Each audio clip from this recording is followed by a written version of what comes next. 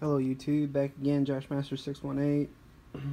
I made a purchase. I bought some plates, some new plates.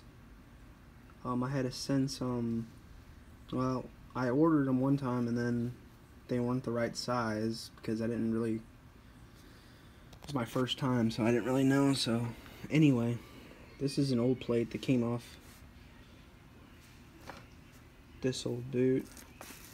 You've probably already seen these boots from a prior video, but so when I took them off, so you got that number right there, 7.5.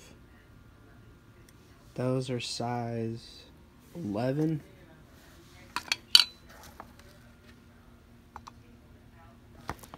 Okay, and I didn't have a lot of heel slippage in those boots. I wear a size 10 normally in tennis shoes. Sometimes I can wear 9.5, just depends on the brand. But these boots are not that bad. I like the way they fit. And if they fall apart, whatever, I can take my new plates off and put them on another pair of boots. So I'm just going to use these boots for now until they get destroyed. But, so let's take a look at what we got here. Adam skate plates, the ultimate quad plate system. Adam skates, these are from, they ship out of California, Canoga, California.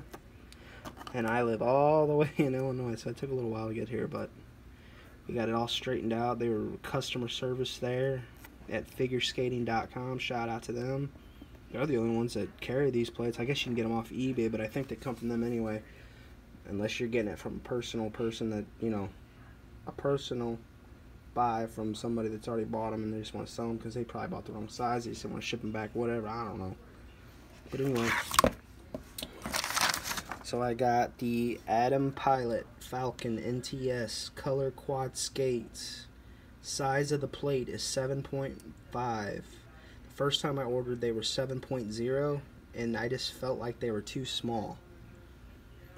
And whenever I looked at the measurements from the 7.0, because then they go from 7.0 to 7.25 I believe, and then 7.45 and then 7.5. I'm pretty sure, but anyway, the only real difference is about a half an inch. Probably a little less than a half an inch on the 7.5 plate. So if you're worried about getting the wrong size plate or you're getting too big of plates, like I said, I wear a 9.5. I skate in those fine with no real big heel slippage or anything. Those are size 11 boots, Derby skates by Rydell. These plates right here, these actually came off here. These are the plates that come with it. So let's take a look. So this plate says 7.50, and if you look at the plates, they're almost the same length.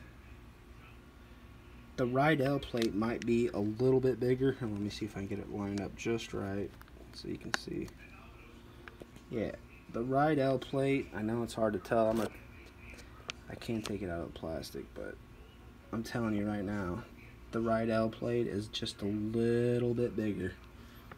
The holes almost look like they match up, so it looks like maybe mounting them is not going to be that hard. I'm hoping. I hope I ain't got to drill new holes. But anyway, I'll show you guys what it looks like after I'm done. Here's all the stuff they send. They even show you a little diagram how to build them. They're not hard to build or skate, guys. Just pay attention to what you're doing. Gave me a bunch of stuff this time that I didn't get last time. It's kind of neat. Bionic bushings. These are click adjustable plates. So they got these brass nuts to do click adjustments. Trucks. Mounting hardware. And the other part.